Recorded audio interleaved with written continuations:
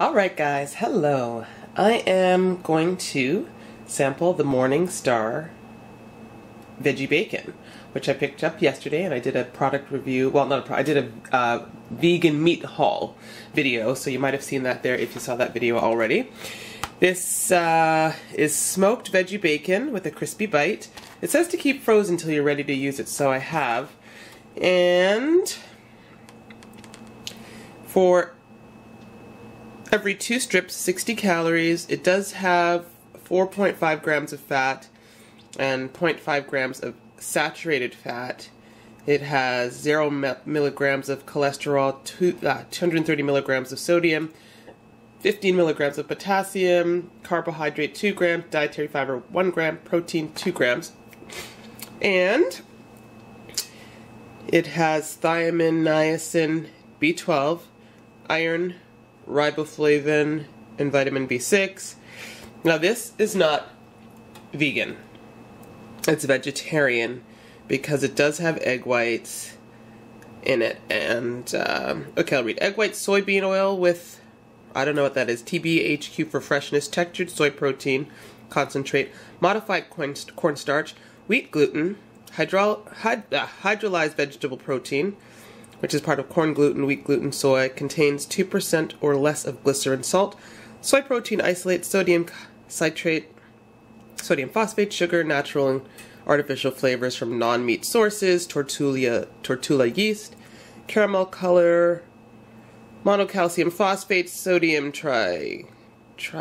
triple phosphate, natural smoke flavor, malic acid, guar gum, yeast extract, locust bean and guar gum, sodium sulfite, carrageenan, red number 3, disodium isonite. It's hard to read this because it's also really small.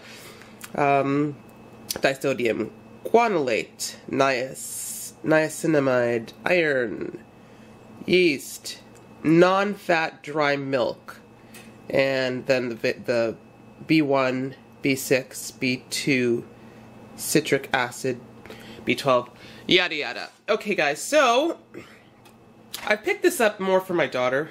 I mean, she likes to have some bacon. We never really ate much bacon. I would eat some turkey bacon. I am going to sample this so you guys know what it's like. Not everyone is as concerned about vegan versus vegetarians, because it does have egg whites and some dry milk or something. But so that my daughter's not eating meat, I think this is a good alternative. This was $3.69, I think. And this is what it looks like. You know, in terms of the list of ingredients, was extensive as well, and maybe not the healthiest. So, you know, take it for what it's worth. If you still would prefer to not have meat, it's an option for you. I'm going to open this. I'm just going to make like a couple. Okay, so the package was frozen. I took it out just a tiny bit. So the slices are still pliable, even from the freezer. So that's good, because I was worried they'd be stuck together, and how was I supposed to do this? So the color looks, maybe that's the red number 3. It looks a little bright. You know, sort of more artificial, I guess. But let's see what this is like in terms of taste. I'll be back, guys, in a moment. Okay, guys, so here it is. It's just been a few minutes. I'm going to take it and put it in a plate. My daughter's down here, so I'll get her unscripted review. I can't even tell how it smells because I was making something for my breakfast and I had hot pepper. And I touched under my nose, so now my nose feels, it's tingling. Okay, it smells good. What do you think, Chloe? I don't smell it. You don't smell it? So it's not just my nose? Okay. It's crisped up like that, as you can see. Let's see. Me. It's actually not bad. That's actually not bad at all. What do you think? Sucks. No, I'm kidding. It tastes good. Does it taste good? Mm-hmm. Yeah, so I'd heard from other people that, like someone else who tasted a few different ones that they thought this was the best, closest to bacon. This actually tastes to me like bacon.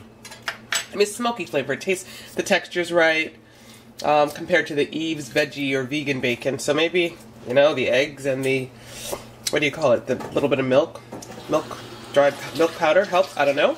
But it does pretty much taste like bacon. So, hey guys, you might want to check this out. Thanks for watching.